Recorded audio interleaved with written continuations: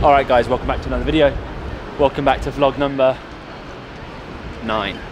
One more to go. Welcome back to London. We're in London today, in Covent Garden, because I need to get some of the weight taken out of this beard because it's looking a little bit dirty. So we're in Covent Garden. I'm going to go to Ruffians. Now all of you OG subscribers will know that I did a video on Ruffians years ago. We'll cut in a little bit now so you guys can see it. You want it further? I don't know, I can't decide. But yeah, so going back to Ruffians, I'm going to get it all taken out. You guys know that obviously I've been using Dollar Shave Club to kind of keep it tidy, keep my lines tidy, etc. But I need to take all this weight out of it so then I can actually maintain it myself. Let's go get shaved. So head back like that? Yeah. You come to work? Yeah, great man, thank you. Is that right there? Oh mate, yeah, that's great.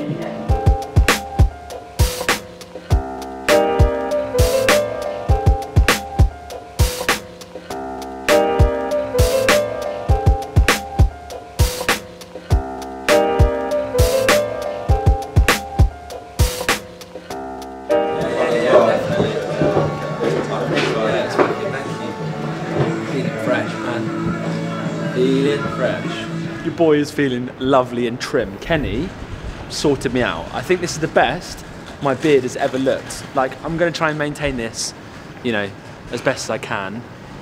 Brilliant. Thank you, Kenny. Absolute legend. Thank you, Ruffians. Let's do a little bit of shopping whilst we're in London. Yeah, you got it, haven't you?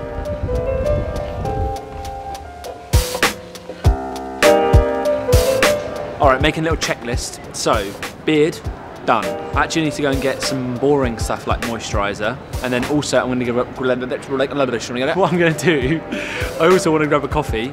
I'm going to go to Monmouth, some of the best coffee in London, and then I need to get some jeans, some boots, and maybe a coat, and then also some jogging bottoms.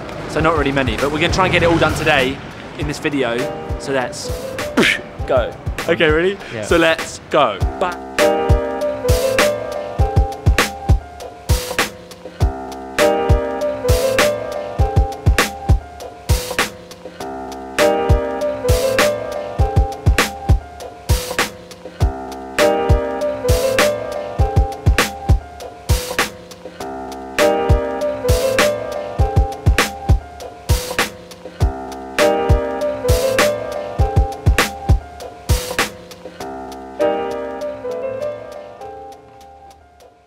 Okay, so I nearly forgot to end the video, so I got home and now we're gonna go out and get something to eat, but I thought I'd end the video in here. And I'm actually gonna take you through the stuff that I got in another vlog because I thought that would be a cool thing to do and don't want to take up loads of time in this video. Anyway, hope you guys have enjoyed it. Thank you massively to Ruffians for making me look trim today. Like I said, if you are in London and you need to get your beard trimmed, definitely go to Ruffians. They are a very, very cool company, and they'll sort you out. If you haven't seen the video I did a couple years ago, I'll link that in the description as well.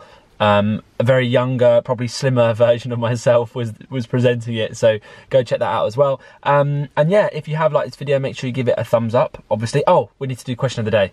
Almost forgot. Let's do question of the day. Okay, Edmund asks, I don't like golf, but I do love your videos. Thank you, Edmund. I appreciate that. Question of the day. Is being a YouTuber harder than a 9-to-5 job? That's a really interesting question. Like, I don't know, you know, my hours really fluctuate. So if I don't get up, I don't get stuff done, kind of thing. So you have to be self-motivated. You have to do all the scheduling yourself. I would say that I definitely work harder doing this for myself than any other job that I've done before.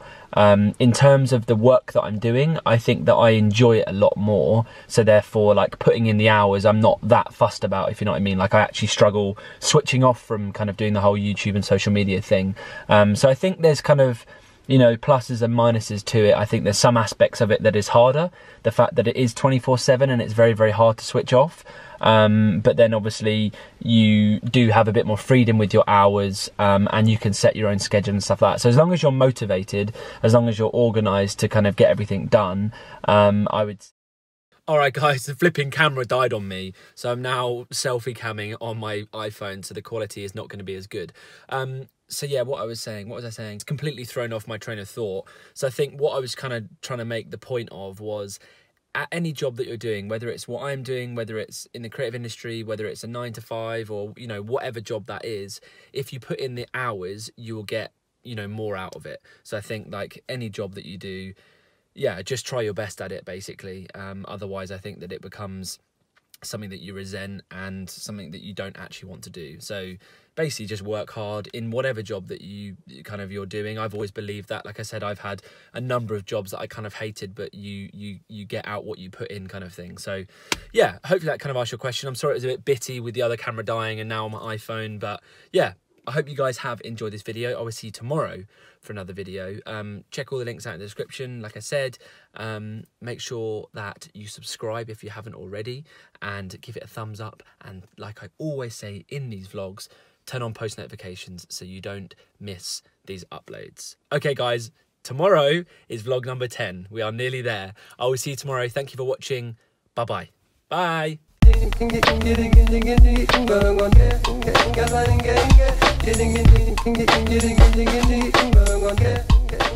Bye.